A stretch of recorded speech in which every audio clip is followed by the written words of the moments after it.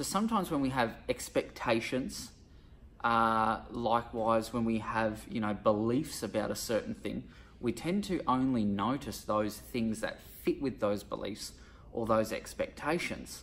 Okay, we tend to choose to see the things that, we agree with, and we avoid sort of looking at the things that we disagree with. In order to become more aware of things, we need to practice looking at things from a different perspective. Now, let me give you a really good example. Let's just say 10 things happened, okay? 5 were good, 5 were bad. Now, the more negative person is going to look at the 5 bad things and sort of catastrophize it and think, oh my God, these 5 things happen, it's the end of the world. And they're not going to see all of the good things that happened.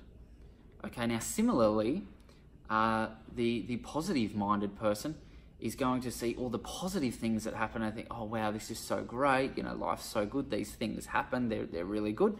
They're not going to see the negative, okay? But there's a danger in wearing both hats, okay? So let's say, for example, you're driving along in a car and the more positive person doesn't wear their seatbelt because they think, oh, I'm positive, nothing's going to happen, bad things don't happen, everything's positive. They don't wear their seatbelt. They end up in a car accident and they, get hurt because they didn't wear their seatbelt. So from that example, we can see that their positive thinking let them down. Likewise, you've got the negative-minded person that always sees the negative. They don't even want to get in the car in the first place because they think, oh no, if I get in the car, there's a potential risk that we have an accident. Seatbelts aren't that safe. The airbags aren't that safe. So they choose not to, get in the car, and then that's not helpful either.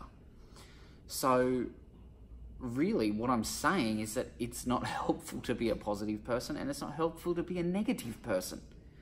What is helpful is becoming a person that is able to juggle both the positive and the negative, okay? And that is a person that has an awareness of everything that's going on, the good and the bad. Because in life, and in order to be successful in life, and then also in order to change, we need to be aware of the good and the bad, okay? We need to reward ourselves for the good.